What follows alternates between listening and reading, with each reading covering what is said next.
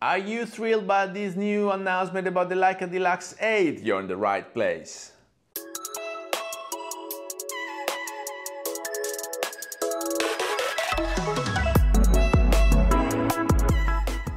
Hello everybody, welcome back to the channel. Thomas Love here from Sanremo, Italia, because I'm back from France. My expedition over there is finished. I had enough time to travel, to discover, to test my 1-inch sensor, and I'm waiting to get much more info about this D-Lux 8 because the first question I have in mind is why the usual suspects don't have it in their hands? Why only a few channels have it in their hands, and why only smaller channels compared to the usual YouTubers with hundreds of thousands of followers? So Leica Specialized, such as Three Blind Men and an Elephant or The Art of Photography, they don't have it in their hands. We can only see youngsters. And so my very first question is why these guys are not showing us everything? Why are we only talking about the body, the shape, the menu which is mimicking the Q3? Why don't we really know a full list of specs? Why don't we know what sensor is it having? This is a CMOS compared to the MOS of the D-Lux 7, but we don't know if it's gonna have phase detect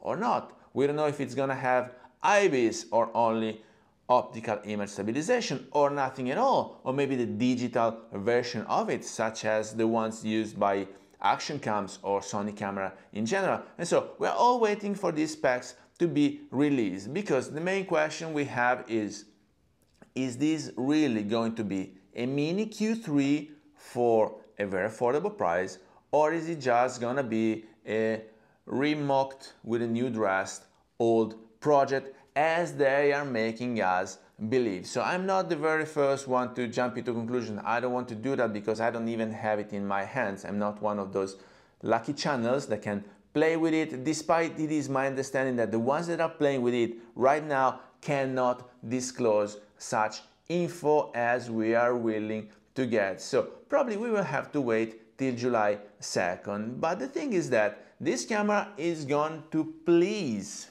many of us.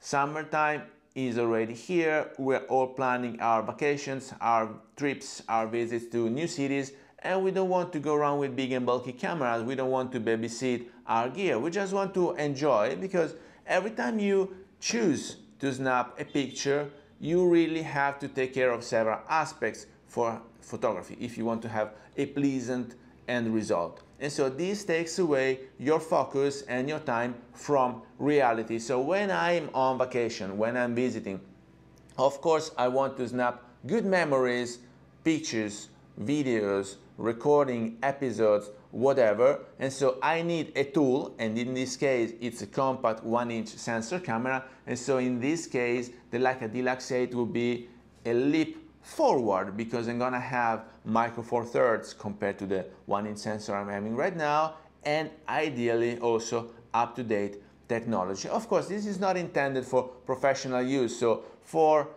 casual use, yes. Professional use, I mean, micro four thirds, they had their good chances for wildlife photography, because they were packing enough reach and enough luminance in a smaller body for the camera and in smaller glasses. And so with this given, because you cannot change it, glass, the reach is limited to 24 to 75 mil equivalent, and so it is intended for day-to-day use. It is comparable to what you're having out of your iPhones. Of course, it will outperform that. But if you think about the price-wise is probably the same as the latest iPhone Pro whatever. It is matching also the latest Xperia, so if you are into Android, you might go for that. And both phones have face detect, face recognition, tracking whatsoever. And so the only real advantage here is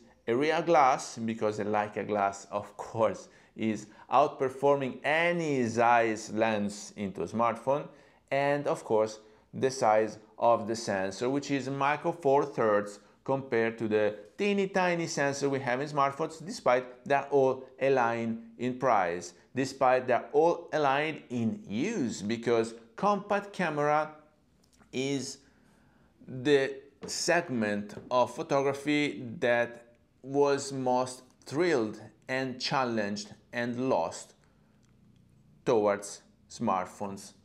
And so compact cameras are making a comeback, yes or not? What do they have to offer, and why are we choosing to have a cheap phone and a compact camera rather than an expensive phone with all included, which is apparently the trend? So this Leica D-Lux 8 is going to please plenty of people my age, even older, people who are used to having a camera, people who are willing to have an EVF rather than using the display in their phones, people who want to stop and think what they are doing before snapping a picture, recording a video, taking some memory back home. And so the main question, and it is my understanding we will have to wait for July 2nd, is this a new renaissance for compact cameras, or it's just a mocked up with a new dress old project? So stay tuned, because I'm gonna seek for pieces of info here and there. I'm going to share them with you as soon as possible. I'm going to visit in a couple of weeks the Leica store in Milan, assuming they will have one to show me, and if not, well, I will have to wait July 2nd. But stay tuned, and I hope you got some value out of this video. If you did, please remember to like it, share it on your social media, subscribe to the channel so you won't miss the new videos to come, and I guess I will see you later. Thank you. Bye-bye.